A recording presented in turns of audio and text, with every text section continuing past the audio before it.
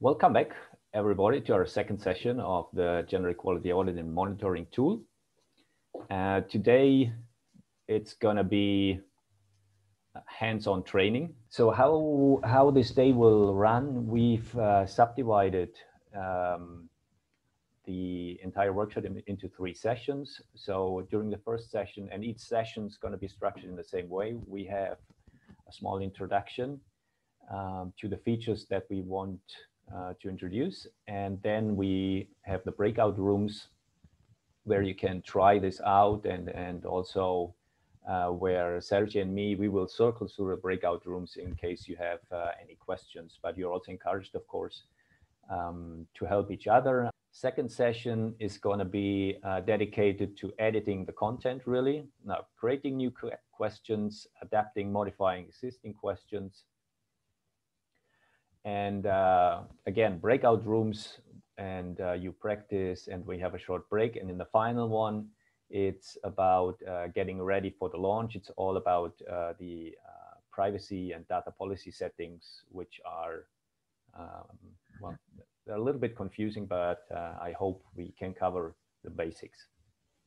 It might be that during this first session, we're going to be quite quick because it's not a big deal. So you should see my screen. Yes? Yes. Okay, thank you. A quick introduction to some of the things that we're dealing today. When we're talking about, as you know, the GEAM is a template, so it comes pre-installed with specific question groups and questions. But of course, the key question is, how can you customize this really to the context of your organization, which also is a reflection, of course, of the broader national context. And I think there are 4 big questions that you probably have to address. So on the one hand, it's the language and the concepts. To which degree do they really, do they sound familiar and they are adequate to the situation you have in your country? In part, this is, of course, covered by the translation that has been done. But in part, it might be that you even need to further adapt this. So for example, you will see later on, we have included country-specific classification of the scientific disciplines, for example. I mean, we used in the English version a specific classification of scientific disciplines in order to know where people know what is their specialty. But these changes quite from country to country. And in some cases, such as the Polish one, for example, or in the Ukrainian one, the translators have already incorporated a different classification. So this already exists. But in others, for example, the German one uses the English one, and you have to see, is this really adequate? Because it might even be different inside your specific organization. So I think on the one hand, we have to think about the language and the concepts that are used. The other thing then for the customization is really the legal context. So you as a potential service administrator, you're going to be the person responsible for the data that is going to be generated. So you'd have to double check if there are any specific legal requirements that you have to observe in your country. I know, for example, it's not the case that in Germany you can't ask for any indication of race, for example. You can't do that. We don't ask this in the questionnaire, but it's still, you need to double check really that every data that you generate, that this is really on a firm legal basis. Another thing that you have to think about in terms of customization is, of course, the organizational unit you want to address. You might be working in a very large university, but the survey is only going to be implemented in a faculty or even only in a small department. And then you have to think about if the questions that are included really, work in this context, or if you want to add an additional question in order to be able also later on to make these distinctions. by default, there is none such questions. For example, now let's see, if you work in a university, in a big university, maybe you want to do this in 2 faculties. So, but since the GEAM by default does not know which faculties you have in mind, of course, you need to introduce this question and just to give respondents a chance to choose, their organizational context, for example. And then you should also make clear the target population you're really addressing. So if you, again, work in a university, you might want to just target your academic staff. You might want to include also the administrative staff and cover all the employees that you have. Or in some cases, you might even have a specific subsection of the questionnaire that addresses the students. From the outset, we haven't included very specific questions for students. So, I mean, the focus of the GEAM is really on the employees of your organization. But it might be that you want to include also students, and then, of course, it becomes much bigger. And thinking about this also then involves really to think about your target population. Think about how to reach them. Usually in a university, this is relatively easy because HR should have the emails of all the people they're responsible for. And you can just, reach them and send them the email. But later on, we're going to see that different option, how to reach your target population. So when we think about questionnaire customization, it's like these 4 different aspects that you should keep in mind and revise in the end the questionnaire you set up and how much it needs to be adapted to these different things. There was a question during the first brief introduction of the GEAM regarding the sample. And let me just introduce a couple of key concepts. So when we talk about the population, we mean all units. This might be, generally speaking, people, or you want to sample from a list of nations or a list of companies. But in our case, of course, it's the employees. And if it's a university, well, it's all people inside this university. So administrative staff, researchers, students, everybody that is really related to this organization. So this would be our population. The sample then is like a segment of this population. So it's the subgroup you want to reach. For example, only the employees inside the university. And there is the important concept to observe. It's like the sampling error. And please, those people who have experience in statistics and the social science, correct me if I'm wrong. But it's really, it's quite important that you have a sense of how much the sample might be different from the actual population. And I put in here 3 examples. The truth is that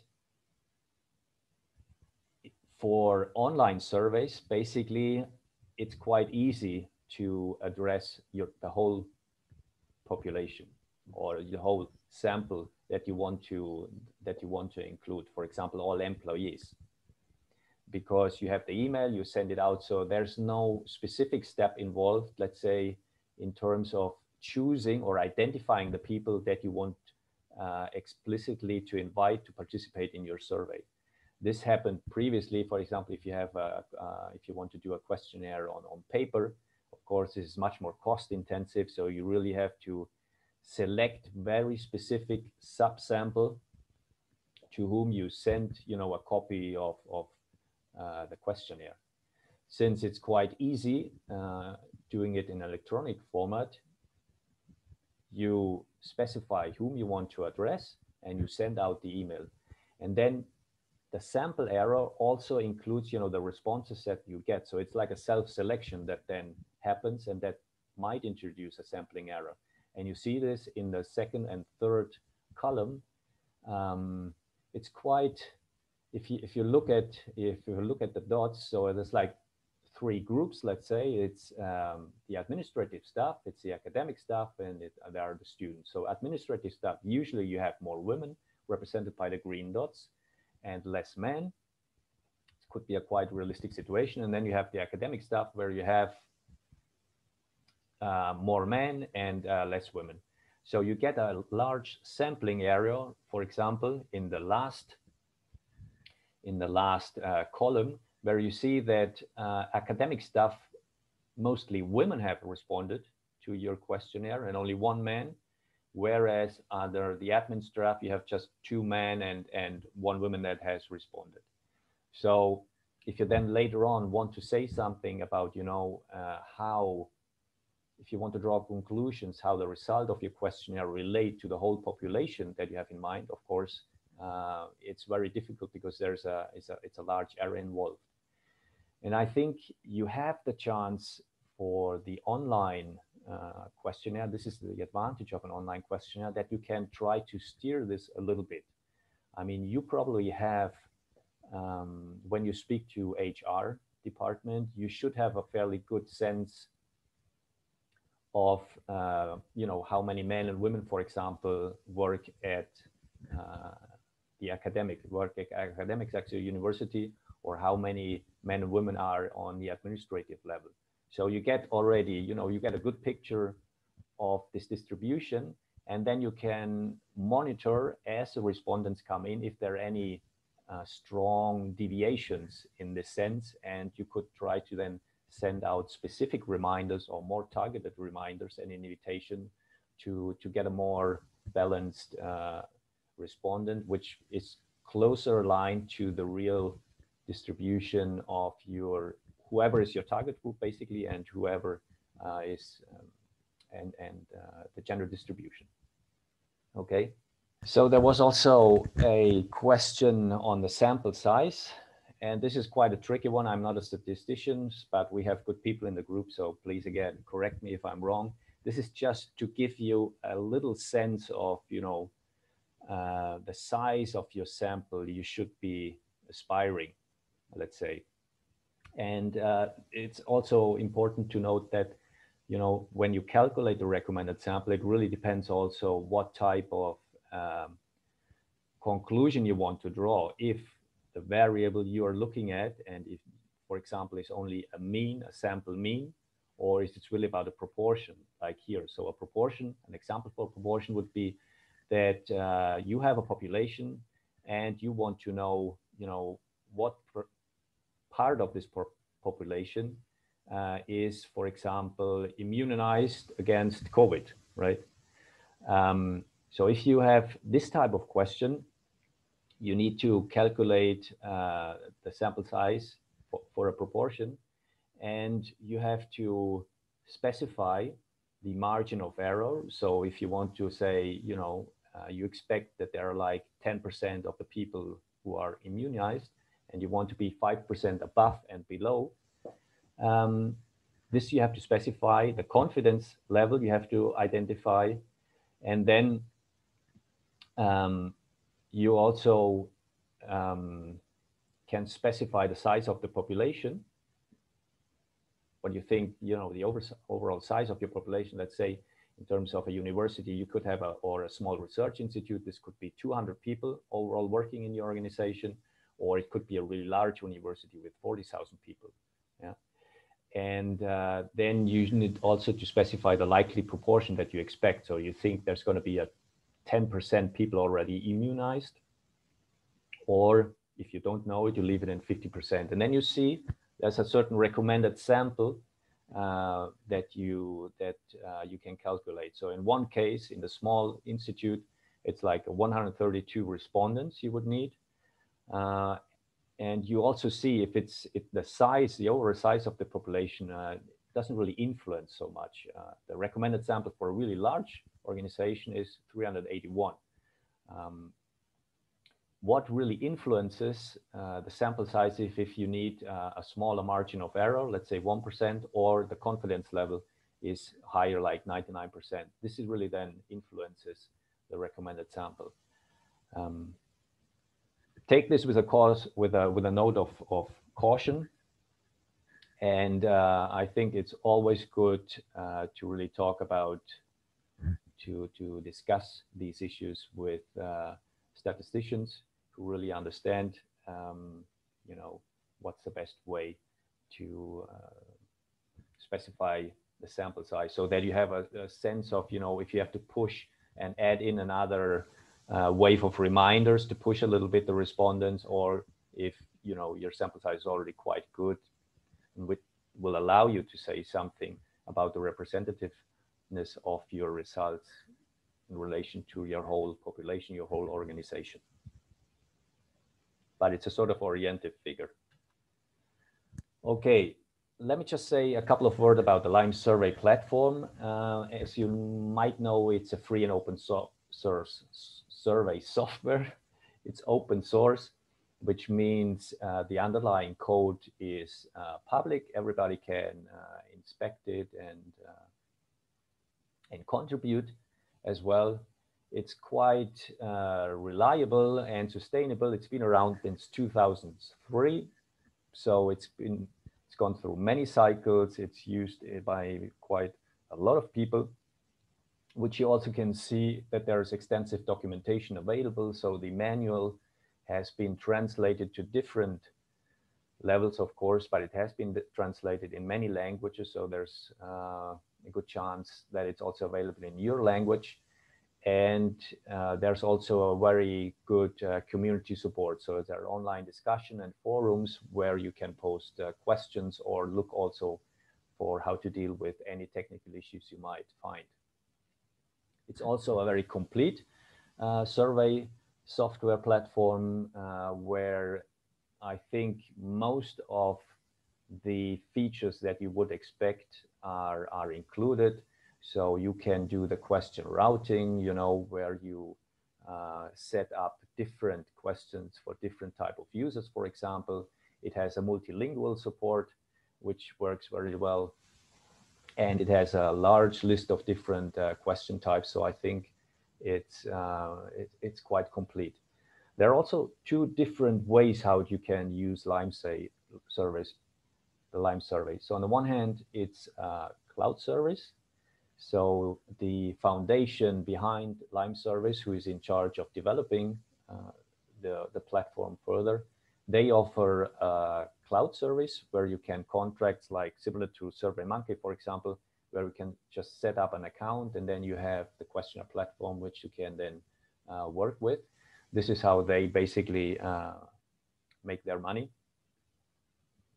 But then there's also the open source software package, which is hosted on GitHub, and you can download this software package, and if you have contracted your own hosting, your own web page, for example, you can install the software platform there and basically administer different servers, the number of servers that you like. There are then really no limits in what you can do. Of course, it's technically more demanding, so you need to have basic notions of how to run a web server and how to make this really secure. But if this is the case, then you don't have to pay any additional license fees, of course. This is the thing that we did. We have hosted this platform on our server. We have set up now 2 hosts with this. One is the one that we use in the ACT project for implementing the actual surveys. And now we have set up another one specifically for the training, because we don't want to interfere that any running surveys with the training.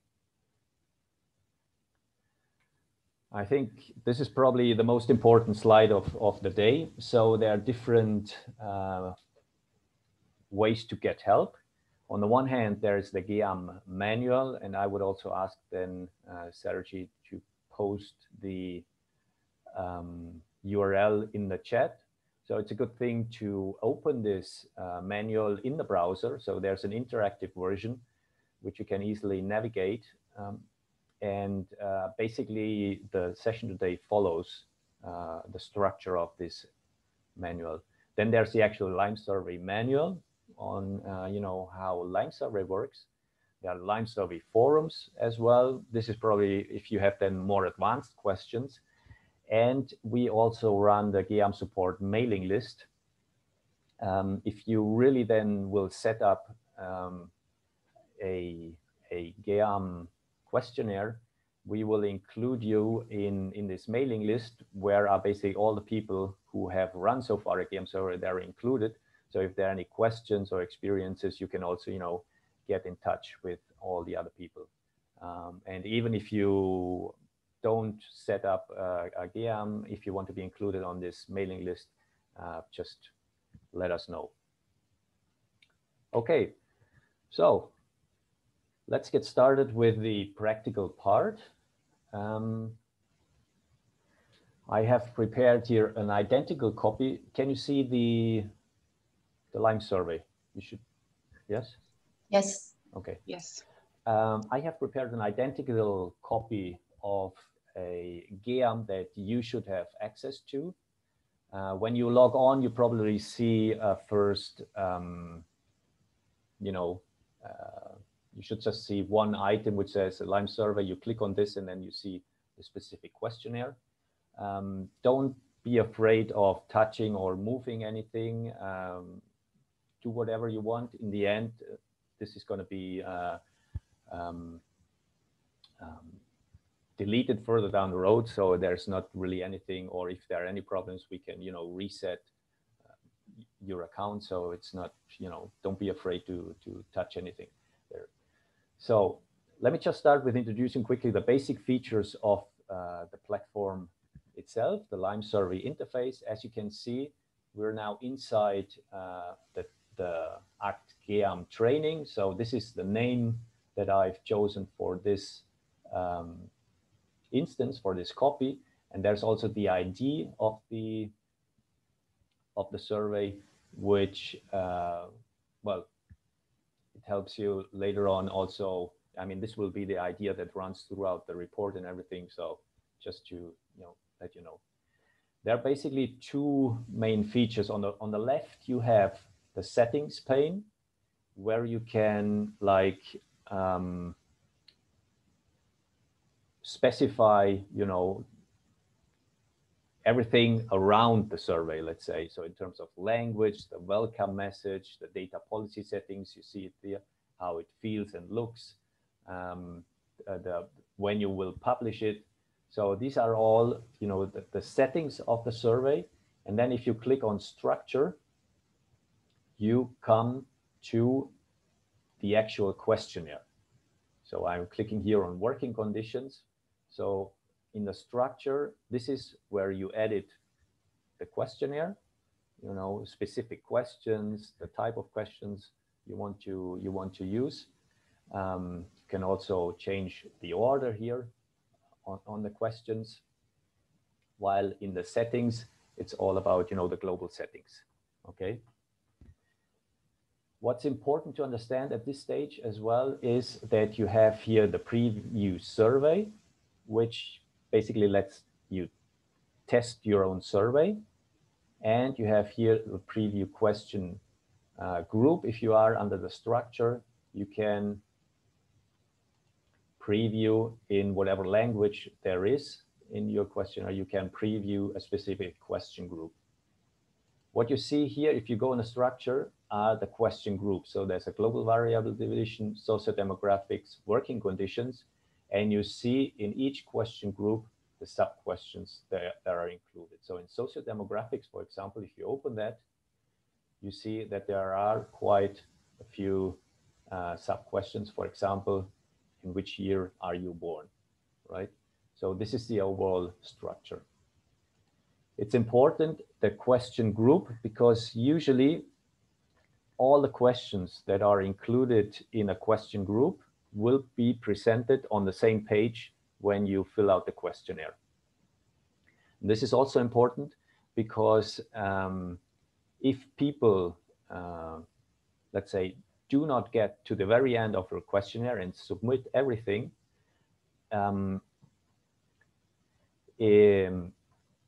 once they switch from one question group to the next, the data of the previous question group will be saved.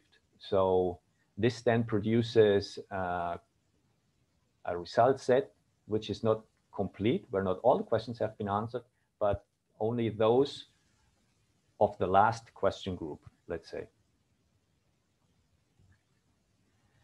An interesting feature here is as well, if you open different question groups, you see it gets quite long.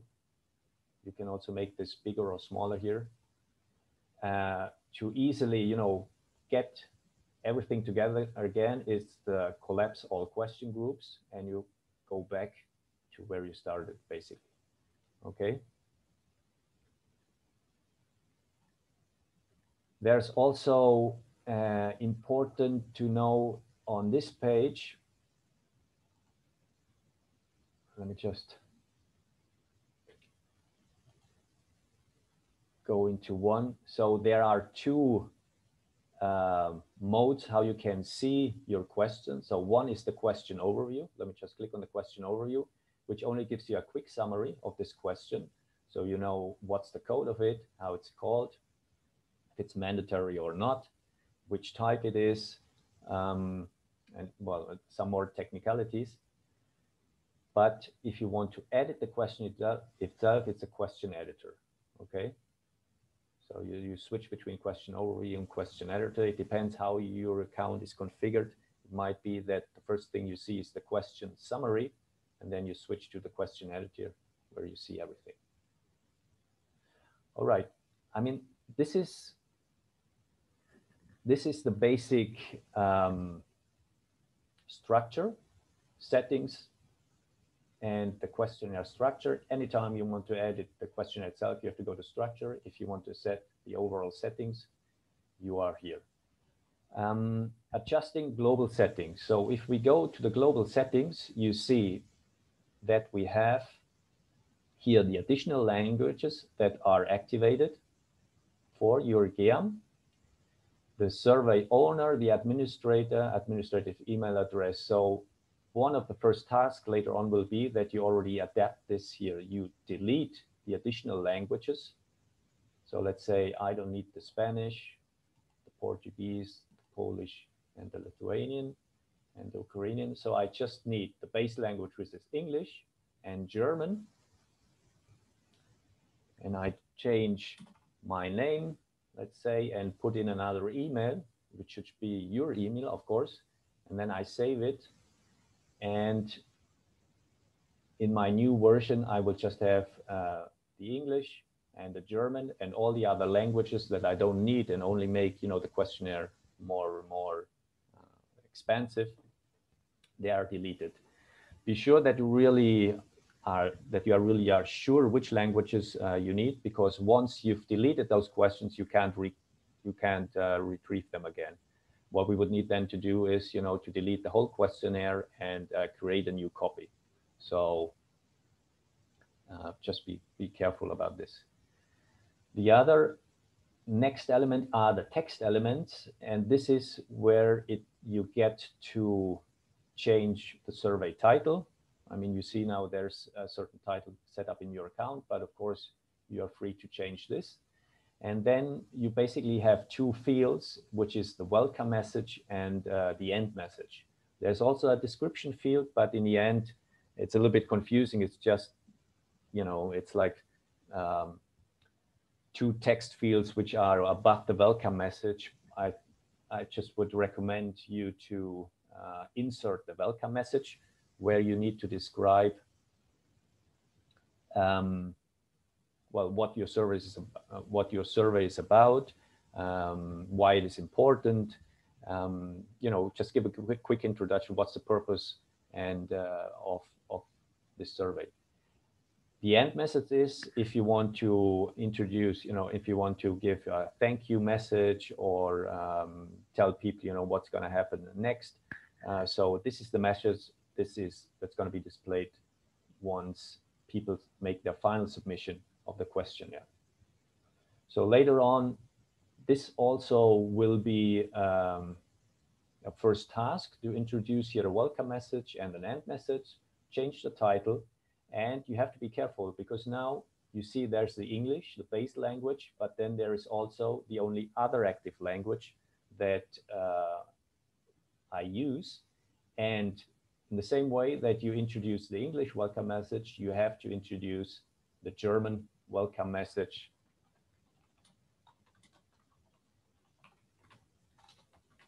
in the corresponding tab, so that there's really going to be, content for whichever language version people choose to respond, and then you save it again. Another important part of this general settings is the data policy settings.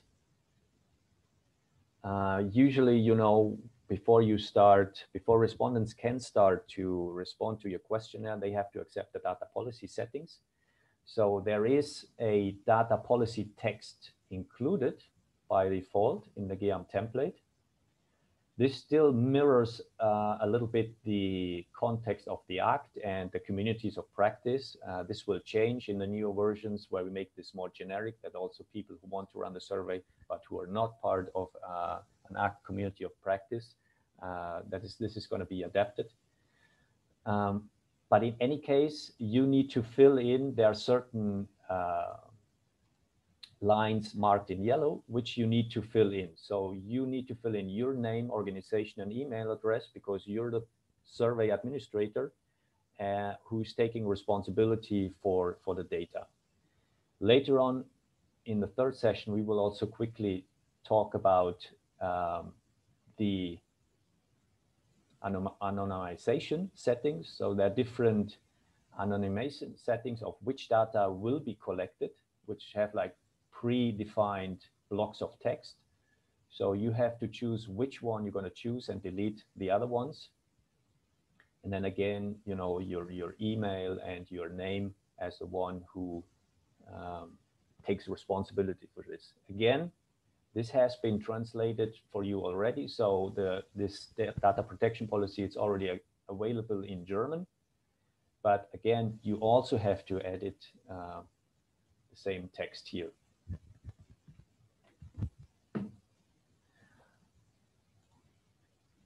You have basically several options of how this data policy text will be displayed on the first page, on the landing page of your survey. So you can either say don't show, and then it's really that you don't have this data policy settings, which is really not an option for the GEAM. Or you do an inline text or a collapsible text. Collapsible text means that initially the whole length of this text is hidden, so people don't see it. There's a link. If they want to read the details, they can open it. And then there's a default checkbox, which comes with a text, which is in here in the survey data policy checkbox label, that they have to click before they actually can then start the survey. So you can adapt this also. And in any case, if you really want to see how this looks in action, you just have to go preview survey, and it would generate a new window for you where you can see how this really looks and works for real. There's also a survey data policy error message that you might want to adapt, which is shown when people try to start the questionnaire without checking the data policy settings. Okay, so these are the basic three, the basic settings at this stage. Let me just also mention to you a very important feature, which is the display and export button. So if you click on the display and export, you see here there are different options.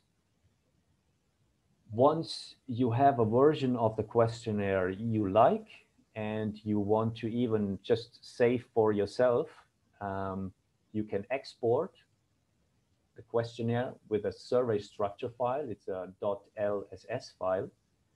You export this and it will be saved to your computer.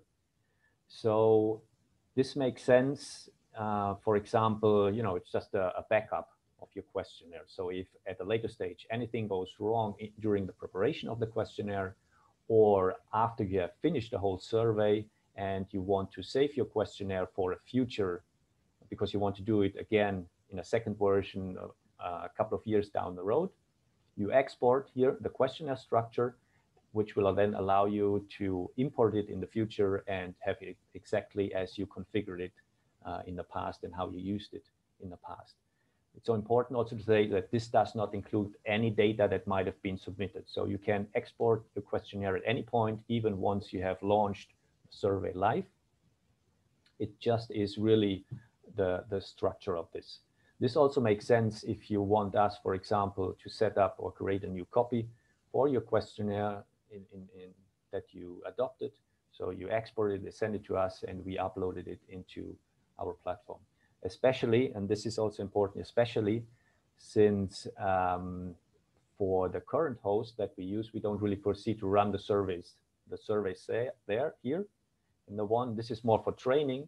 So if you then later on want to launch your actual survey to your organizations, you need to export this, send it to us, and we create an instance for you. This is on the real platform to launch the survey.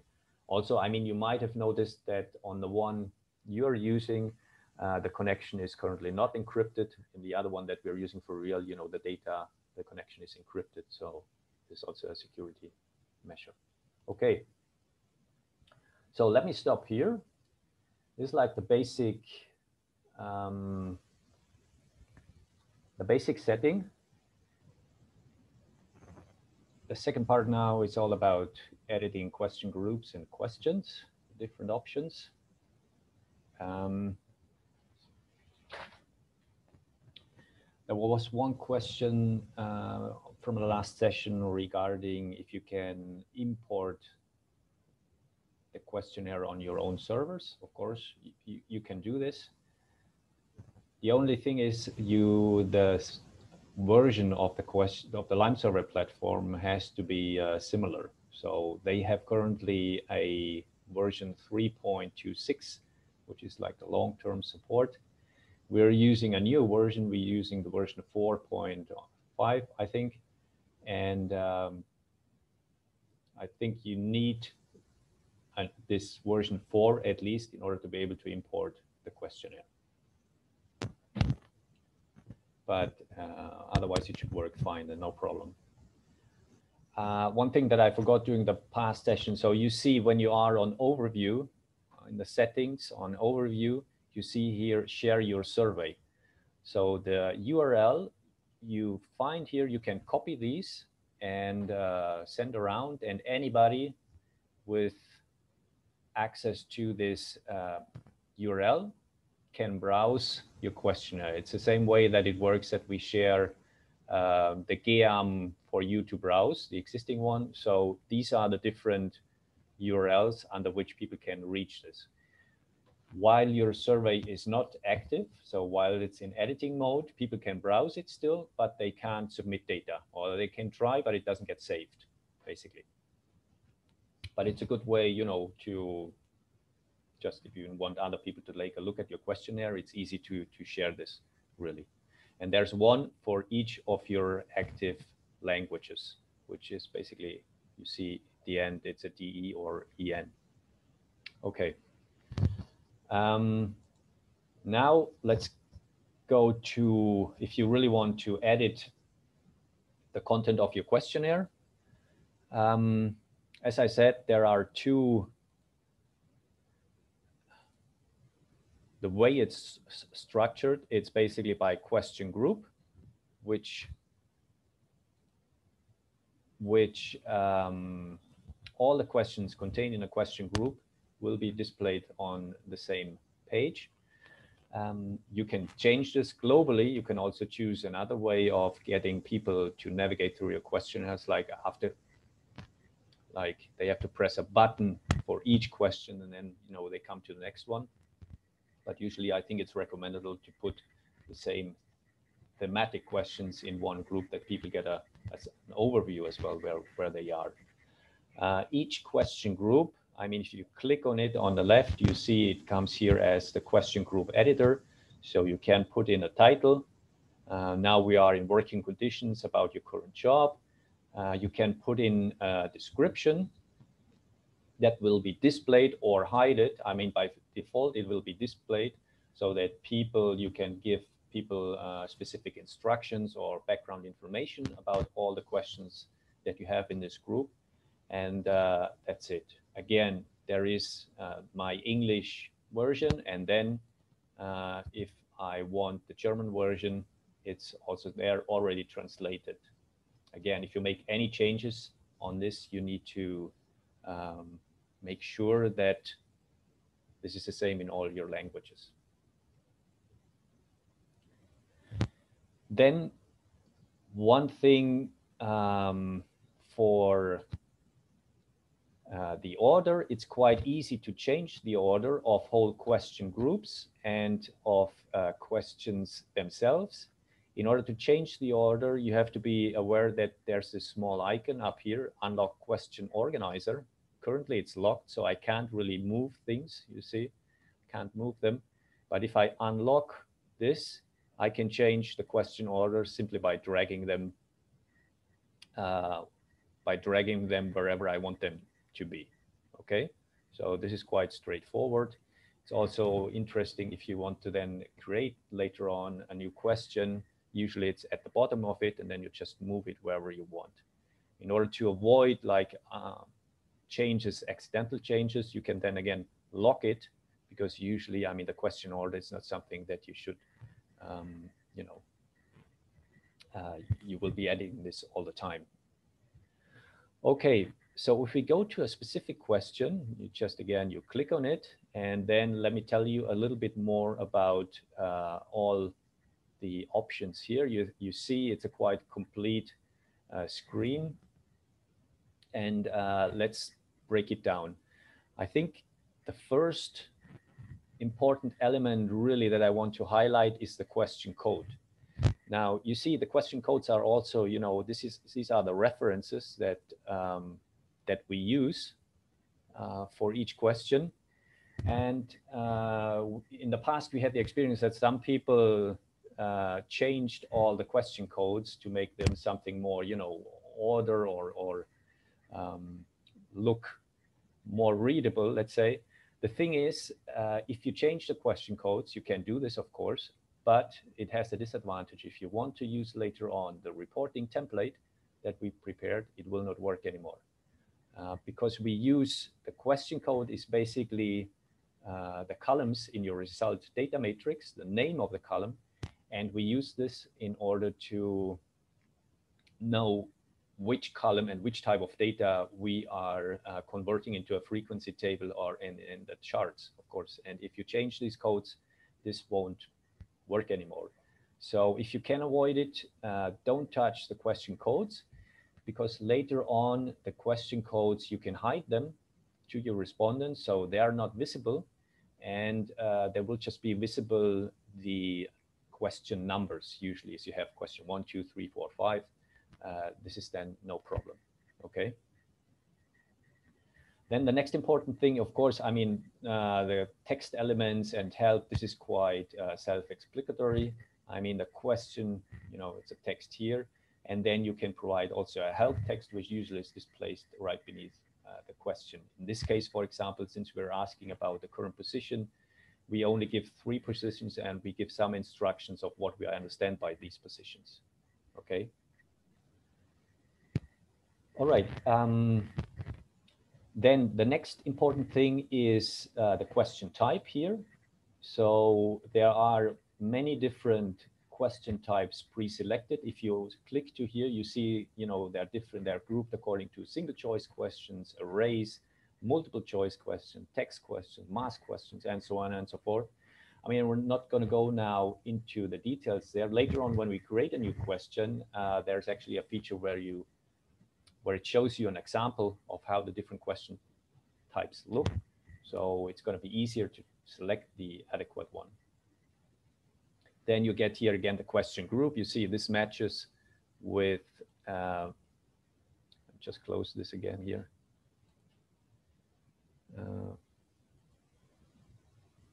No, this one was the question. So this matches with your working conditions about your current job. So you can switch a question also here. If you want another field, there might be, exactly, you offer the option that people can introduce other. There's mandatory, if this question is mandatory or not. Between on and soft, it means on is people will not be able to proceed to the next page if it's mandatory, and soft means there will be an alert, but if they still choose to ignore these questions, they will not impede their advancement. Okay. Encrypted means if the result of this will be stored encrypted in the database, which usually I don't think it's necessary because people don't have access. I mean, later on the result data set also can be encrypted in itself, let's say. Safe default value, you don't have default values, and then also the clear default values. If you want to show one certain answer option pre-selected, you can do this here as well. The next section, the important section, is really down here. It's the answer options. This is where you get to define, for example, in this case, you have a pre-selected categories, right? We have academic researcher, technician, and administrative. And this is a section where you can edit these or add new ones. And this section also changes depending on the question types you choose. This is a single select, so there's only one possible answer. But for example, if you have an array question where you have sub-questions and an answer scale, so all these things you will need to adjust down here. Basically, in in the GEAM, we have several types of questions. So one, let me just show you a type. This is a, oh no.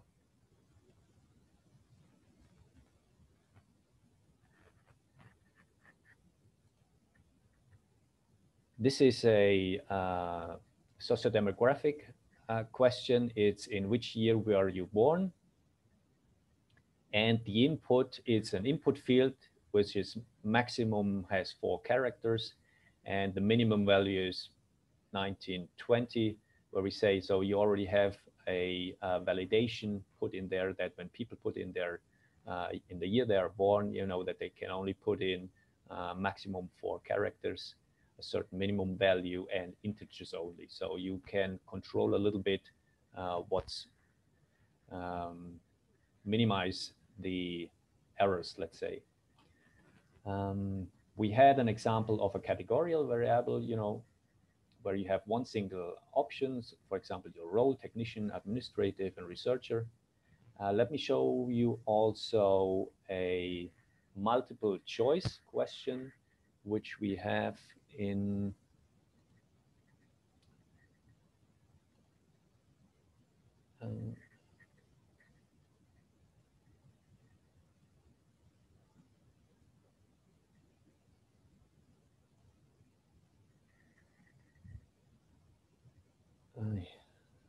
here, 11b, it's the forms of leave. Which of the following forms of leave have you taken or are you currently taken? I think this is not actualized now. This is not, but it doesn't matter. I mean, it's what matters is what we have here.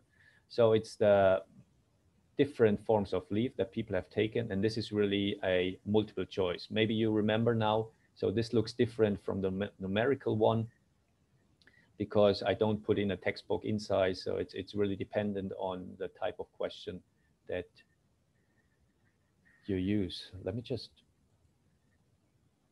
reload this because it doesn't, I mean, this is not correct here. It doesn't actualize, doesn't show the actual, it should be multiple choice here, multiple choice. This one, this would be the correct one. And let me also show you the option for an array question, which would be, for example, the parental leave options.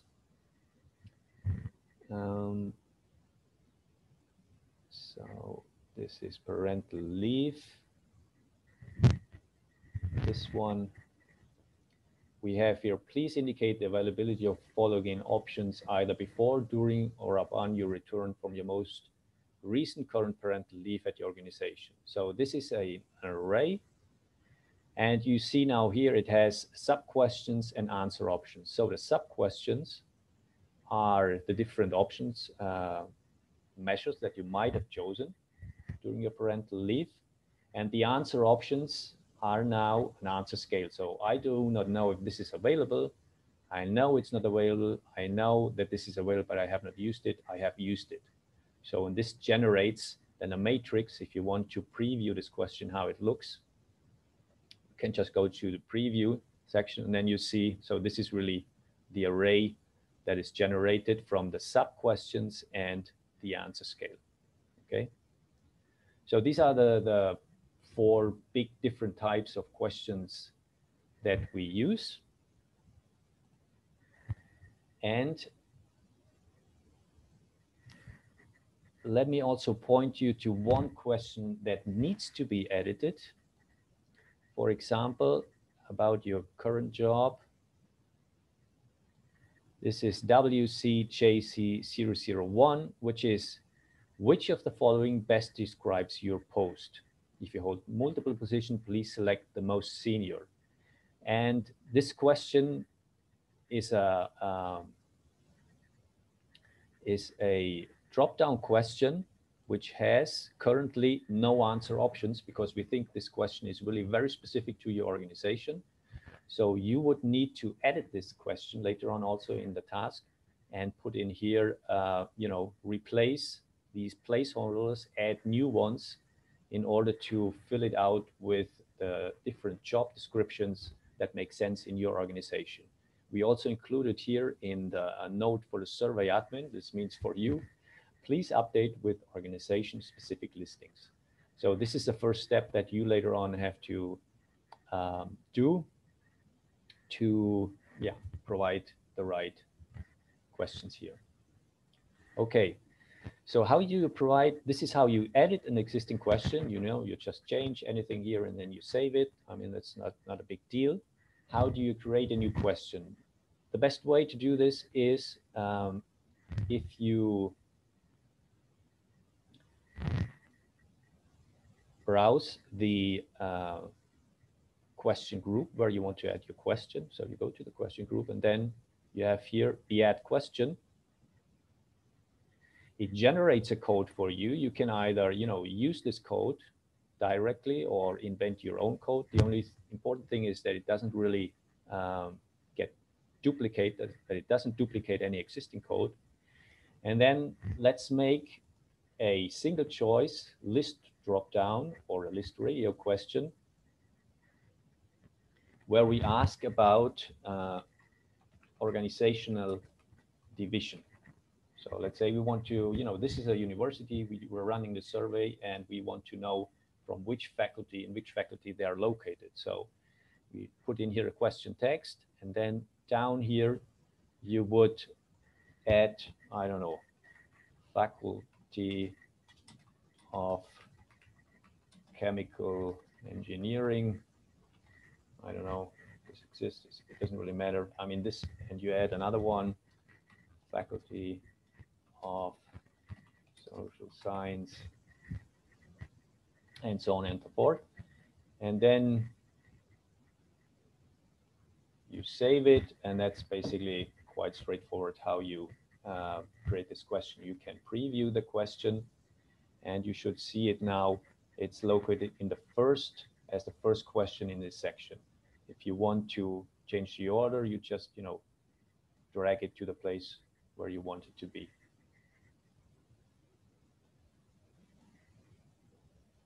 There we go. Okay.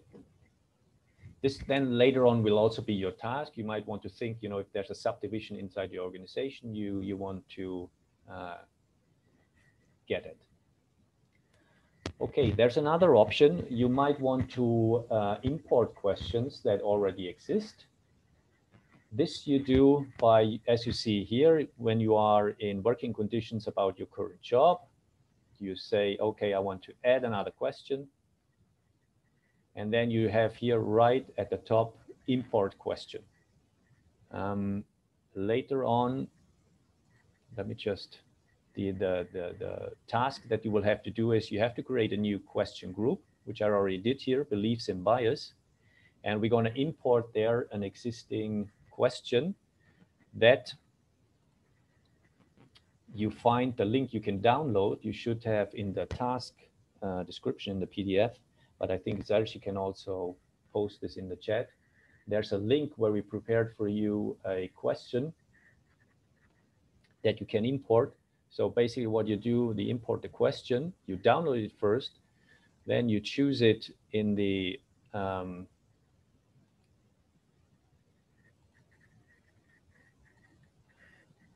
you select it on your computer where you saved it, you open it, you say automatically rename the question code if it already exists. So because the question codes have to be unique, convert the resources link, it doesn't really matter because there are not resources associated, and then you jump to it, you say import, and you find this specific questions imported. This is a scale for self-ascribed gender identity, traditional masculine or feminine roles. There's a paper behind it if you want to look at it, and you can now preview the question, which is in English. So you see that this is a scale that has been developed by these people, Kachel and a couple of colleagues, how people, they consider themselves as totally masculine, you know, slightly masculine, neither nor, or moderately, totally feminine, according to certain things here. This now is integrated in your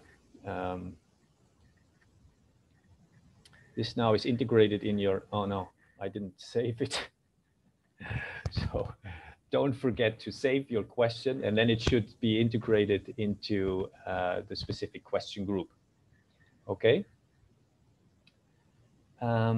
Deleting question, I mean, it's quite straightforward. I just want to highlight the questions that you should delete, probably. And these are located in the working conditions about your current job. There you have 2 or 3 questions. Actually, I deleted one just before the start of the session. So this is WCJC003, which in English is, in which academic field do you mainly work? Now, this changes considerably. The subcategorization of the academic fields is very country specific, and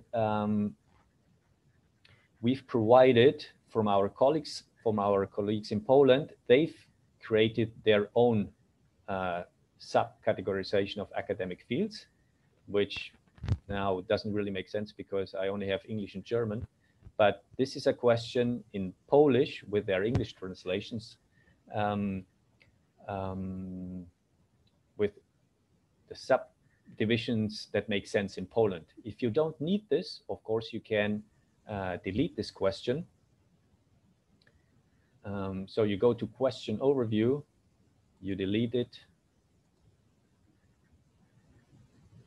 and it has disappeared. The same holds for Lithuanian.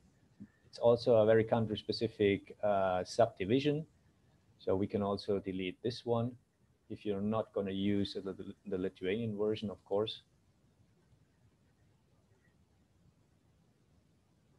And that's it. So now it's only the English one, but in the same way, of course, you might want to adapt the English one and introduce a new one for your own. Before we start with the practice, one more thing. You see here the global variable definitions. I think it's a good thinking behind it, but it's a little bit complicated. The thing is that you should choose for your GEAM the organizational unit. So if we go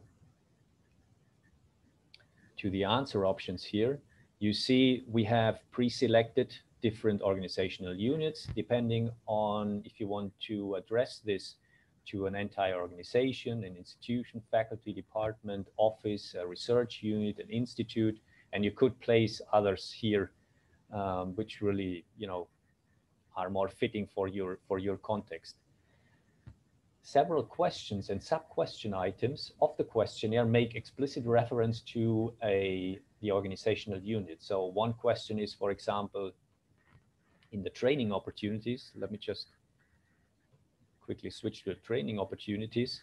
So you see here in the description, training opportunities are important for a career advancement. Please tell us about your current or past training opportunities in your current, and then this is a variable here, var.org type shown.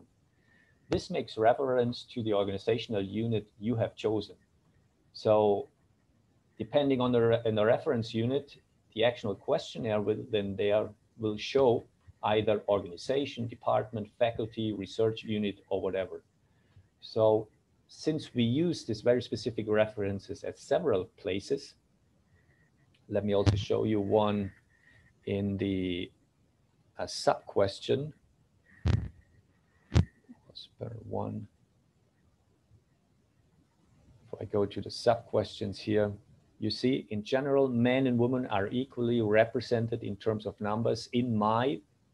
Of course, it's very important that people have a clear understanding of to what you refer here. It's going to be different maybe at the organization, at the university level, if you put this question forward in terms of the university or a specific faculty or department. I mean, this might change a lot. So this is why it's important to think carefully what's going to be the reference unit for your survey, which target population you want to reach, and then select this, set this globally for the whole survey here. And the way you do this is you go into var.org type here, you edit this question, you change to the question overview and edit the default answer. Okay, so now you see here, the default answer is a placeholder check, and you have again here all the options, department, office, research unit. So let's use research unit, use same default value across languages, and you save it. And this means now all places in your questionnaire where we have this variable, you will see research unit selected. If this is too complicated, if you think, this is a little messy, what you also can do is to just edit this by hand and go through, edit all the different places where you see this var.org type, this variable definition, and replace these values by hand. But it might be quite a lot of work if you think that you have maybe 3 different language versions, because you have to do this for every language version that there is in the survey. So this is then a quicker way to set this reference variable. Okay, let me stop here. Let's start with the final session. Just going over the chat and seeing some of the questions. There is some confusion for the organizational reference unit. The idea behind is that it lets you select or specify, set the context for certain questions. If you're working in a big university and let's say you might only want to implement the GEAM in a specific faculty, and people will respond to a question on how do you see the distribution of men and women in your, well, then the question is what, in your overall organization, so the university as a whole, or in the faculty, where I'm a professor of physics, let's say, right? So, I mean, the answer might be quite different, because in physics, there's a severe underrepresentation of women, and in the overall organization, it's actually quite balanced. So for some questions, you need to make it very clear to what unit the question refers. And we have inserted this with a variable, because it might change. It depends on how you want to use the GEAM. Some will use it in a faculty, some will use it even in a small research institute. And then the question might refer to, I don't know, your research group, or And a quick and easy way to set this reference unit is via this global variable that you can specify before you launch a survey. And let me just show you again how this is done, because it's a little bit tricky. The things are hidden. Let me share my screen. So you are inside the structure. You have here the global variable definitions, and there is the var org type. The way you set this, it's like a normal question type as any other question type. But basically what you do, you set the default answer for this. And you have to switch here from the question editor to the question overview. And in the question overview, you see that the buttons you have available above change. So question editor, it's save, close. And if you go to question overview, you can set the conditions, copy this question, or edit the default answer. So you go into edit default answer, and here it shows you all the different options that we offer by default. So you now say, okay, no, my questionnaire is going to be only distributed in the faculty of physics or whatever. So I set faculty. You use the same across all the languages. You have here the other languages. So in German, it's Fachbereich, then in Lithuanian, I don't know, Spanish, it's Departamento, which shouldn't be, it's Facultad. So you make sure that it's the same throughout all the languages, and then you save it, which then means wherever in the question text where you see this var org type, this strange thing, once you launch the survey, there will be faculty or department or wherever that you've chosen. You can also, if there's a unit that you want to use but which is not listed yet, you go to the question editor again, to the answer options, and you just add it here. You can delete also the ones that you don't want. And this is basically how it works. Don't be afraid if you preview a question and it doesn't show up. I think there are some internal issues with the platform, but once you launch it, it works. So you really will see the one you selected. And then there was also an interesting thing that we had discussed in another subgroup, which was about if there are questions or question groups that you think that are lacking and missing. Of course, this goes back. We have set up a database on the main GEAM site, so the geam.actongender.eu, where you could download, or should have, where you could download a question. This is a draft, let's say, but what we really want to do, if you develop a module or a question that you think that is missing and you want to share it, so you can upload it to this database, and others, then you can provide a description. You can, add additional information, how this has been applied or worked in your context, in your questionnaire. And then it will be available for others to download it and import it in their questionnaire if they want to use it. Because, of course, it's going to be the Lime server structure file, which is easy to import and export the whole thing. So as you've seen, it doesn't really work yet as supposed.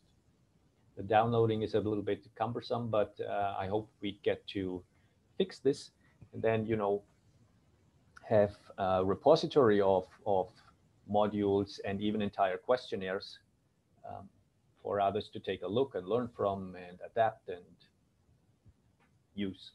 Okay, so what I want to do in the last session now is a little bit tricky, or it's the most complicated, but also very important. It's all the settings you have to do before you launch your questionnaire. These are the settings related to the data protection, the anonymization, and there are many options that Lime Survey offers, and it's still confusing for us as well sometimes of what happens when you combine the different options. What we've done, we've tried to simplify this into 3 different data policy settings, which we call it's a strict privacy setting, a moderate privacy setting, and a comfort privacy setting. So these are the three big groups which correspond to well, specific checkboxes and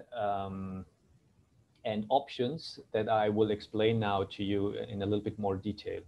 I highly recommend that you open the online manual, the online GEAM manual, because I don't really remember now exactly how all the options correspond to these three big blocks, but it's really detailed in the manual. Okay, so what I'm going to do is I explain now the different options, and then later on, I think we also have the opportunity in the breakout rooms if you have specific questions on how this works and what are the implications, and we'll try to respond as much as possible to this. But I think it's quite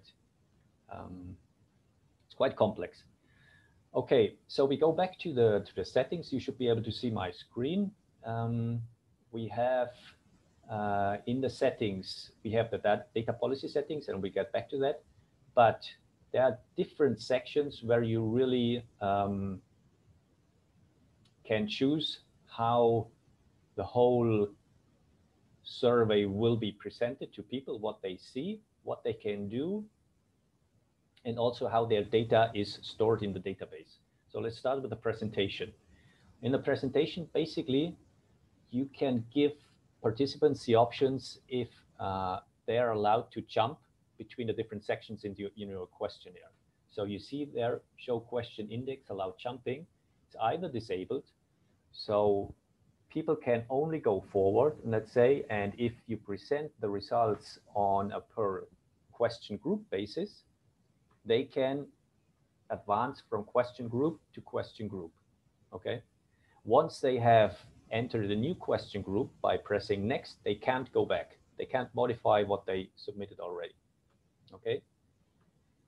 If you say incremental, it means that people advance. They cannot jump one question group and go from the first to the fifth, for example. It's just sequential. However, what they can do is once they have advanced, they can go back to modify what they've done previously. Okay.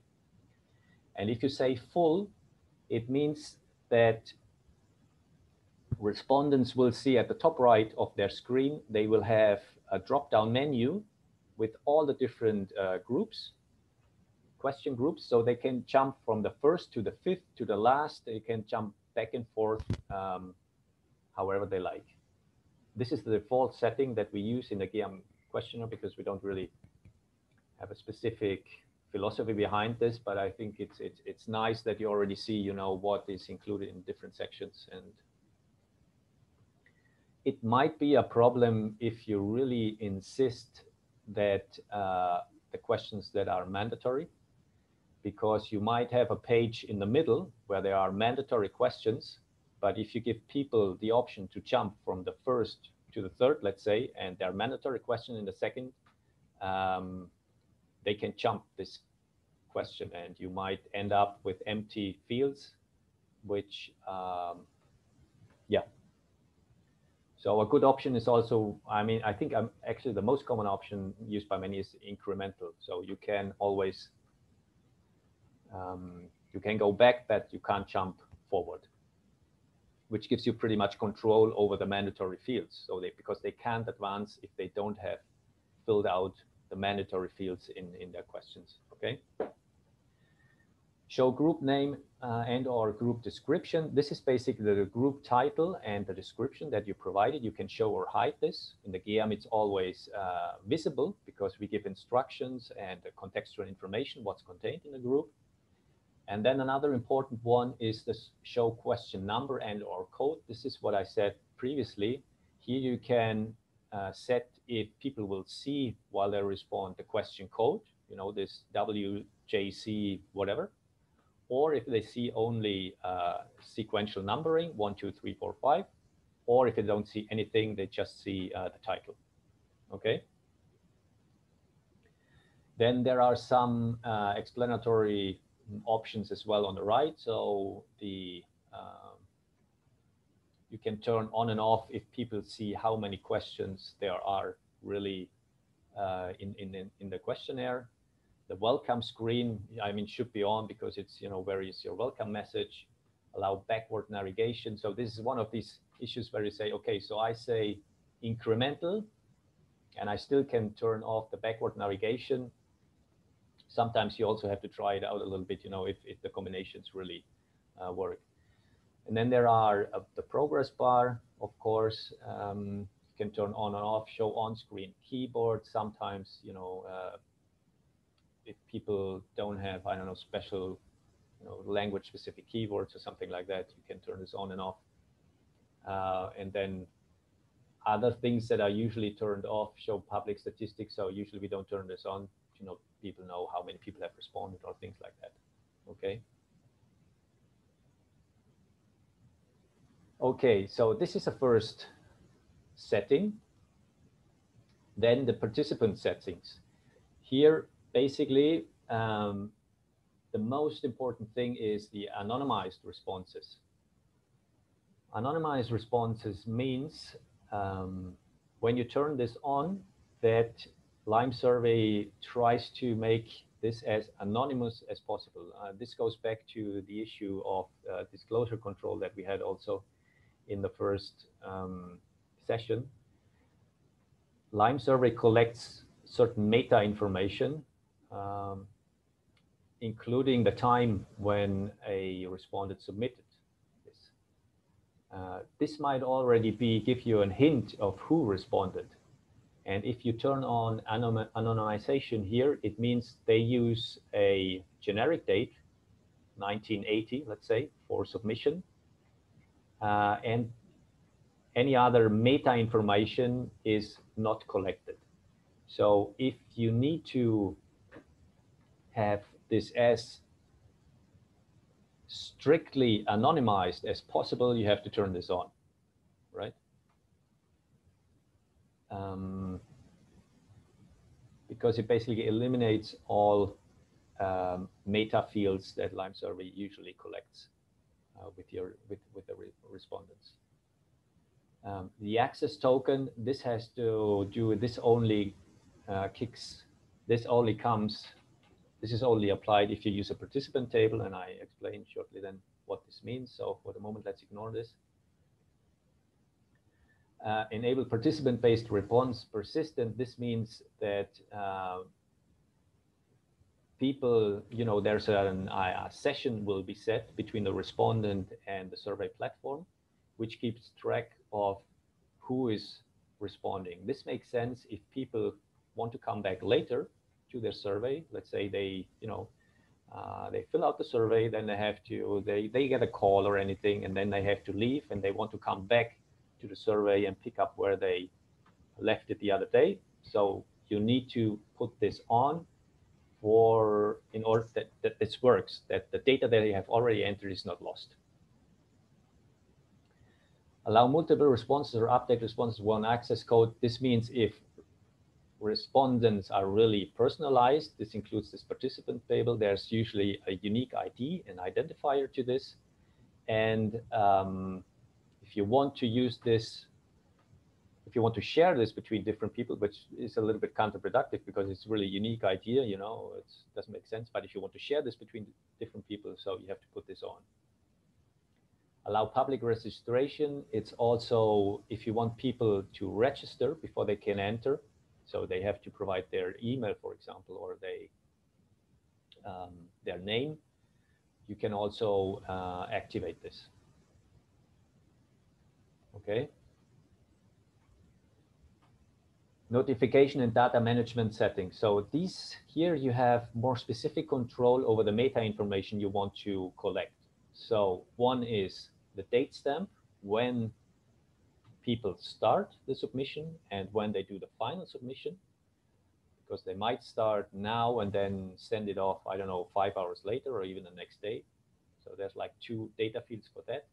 The IP address from where people respond. Well, I don't know. Anonymized IP address, I'm not quite sure now what this specifically does. I'm sorry, I would have to look this up. because if you turn it off, you know, I mean, it doesn't make sense to anonymize it anymore. Save the referrer. So you might send out a referrer in an email, and it saves where people click on the link of the survey, and this will be saved.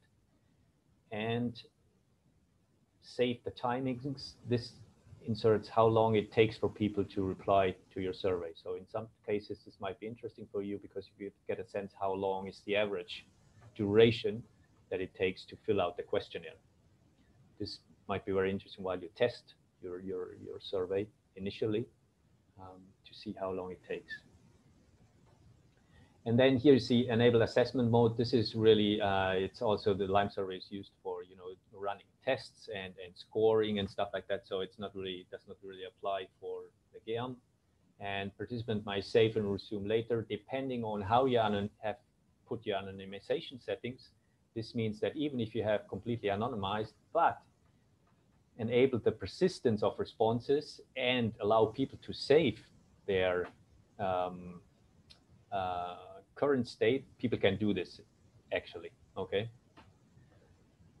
Okay, then usually the other things here, I mean, this is not active Google Analytics settings. If you want, you can activate this for your account, but this is not done by default. And finally, you can specify the start date time and expiry date time. So you can specify when the survey will be available and when it will be offline. Usually what we have here is list survey publicly. No, because it will show up. We don't want anybody just, you know, who happens to land on the main page of the survey platform to participate. So we don't want this to be public. It might be for some types of questionnaires, but not for the survey, for the GEAM. And then set cookie to prevent repeat. I mean, this allows you to create a session to really track and maintain the ID between the respondents and the platform. And then you can also, if you have enabled that people can actually register before they respond.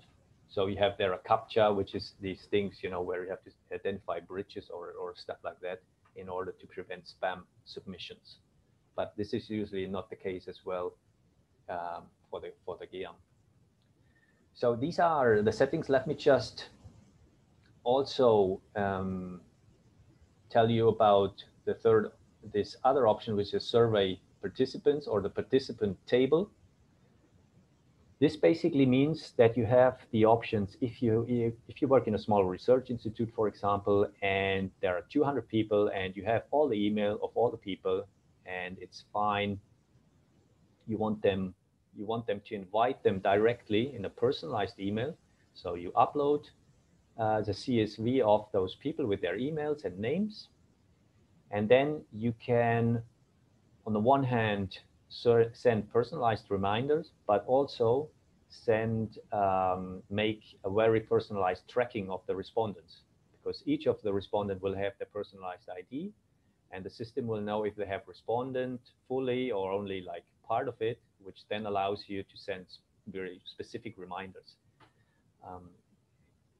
With the experience we had in this one, but also in other questionnaires, I mean, this is really the best option if you want to have a good response rate, because you know, you can really address people by their first name there, make it look very personalized, and also you don't need to bother people that have responded with several waves of reminders, because the system knows who has already responded, and then, you know, you can send out specific reminder, even make references to the first reminders that you send, and this gets then really the best response. This doesn't mean that it's like two tables then in the Lime survey platform. On the one hand, you have the respondents, you know, their names and emails, but this doesn't mean that this information is then copied one-to-one into your result matrix. In your result matrix, there still will be anonymized responses in terms of there's no first names, no emails, no IDs involved. Of course, if you are the survey admin and you have access to the survey matrix, you have all the meta information in there, let's say IPs, timing, and stuff like that. you could, if you wanted, identify people. So it's not 100% anonymized. But I mean, this then goes with the ethics of the research you do, right? I mean, if you are really want to re-identify certain people and point them out, I mean, you know, of course you can make this effort, but that's not really the purpose, right? So just to be sure, I mean, this is the option which we label the comfort thing, because it really allows a very comfortable tracking of participants.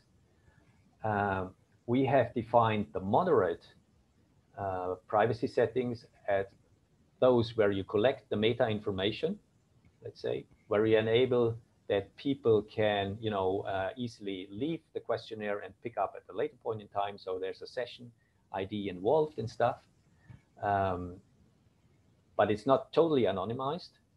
Or you have the option to do a strict, select the strict, most restrictive mode, which is total anonymization. But then you're also a little bit more blind, really, in terms of, you know, who already might have, in terms of tracking.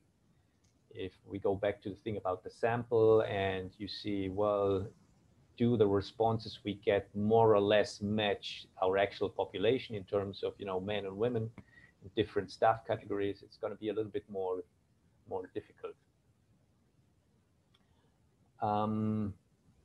So yeah, and what makes it difficult also is that also we provide these three big groups. Actually, you have to, you know, set these, adjust the settings according to the policy you choose. So if we go back to the data policy settings and to the text, you see here that we've basically prepared three different blocks. So one is the anonymized response. If you go back to the data policy and the survey policy message. So one is anonymized response. One is anonymized response with tracking mode. And the third is anonymized response with participant table. Okay.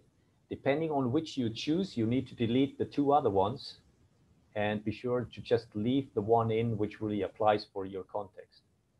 And how these two things match, the text here and the individual setting, this is described in the manual. That is why I say, you know, you should open the GEAM manual where you sort of have the correspondence, which specific notification, publication, participant settings correspond to this, the text that you choose in the data.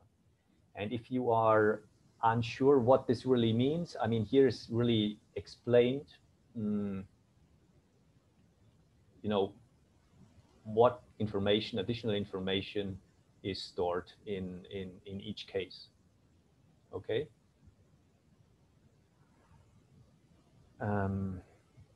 Okay. So one other thing before we go into subgroups and where we can discuss this a little bit further, I guess, is also, let's say you activate the survey and actually it asks you about some of these settings again when you activate the survey. So you see, I'm not going to activate now, but here again, you have, you know, these basic settings that you need to choose again. Anonymized responses, safe IP address, safe timing, state stamp, anonymized IP address. So again, you know, just to be sure that these are the right ones. You activate the survey and let me go back to the training. Once you deactivate the survey, how you deactivate the survey, you have two options basically. One is you expire the survey, and one is deactivating the survey, and the meaning is quite different. It's important to understand the difference. Deactivate, expire a survey simply means that people cannot participate anymore. Okay, it's still there, it runs, but people cannot participate anymore, and it's important to download the data while it's in this state. I mean, you can download the data during any time it's active, or once it expired, and the expiration is the expiry date here. You expire the survey simply by, you know, either choose a date in the past. And it's important because if you deactivate a survey, basically you won't be able to download your results anymore. Okay, because deactivating puts your survey back into editing mode.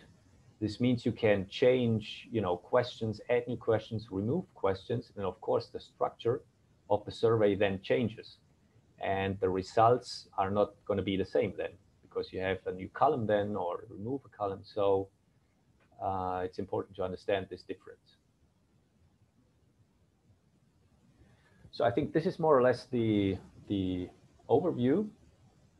And I think now it would be, we use again the breakout rooms and just try to, maybe adjust these settings for your specific instance. And if you have questions, well, let's address them there. Or maybe there are some questions now which are global and we should maybe have a quick round while we are in the plenary. There's actually not so much practice now involved, because it's rather understanding, sorry, it's rather understanding what's behind it than actually then pressing a few buttons. Well, so thanks a lot. It's been a long morning, hopefully, I mean, at least for a start, useful. And we will see each other next time and be in contact in the meantime.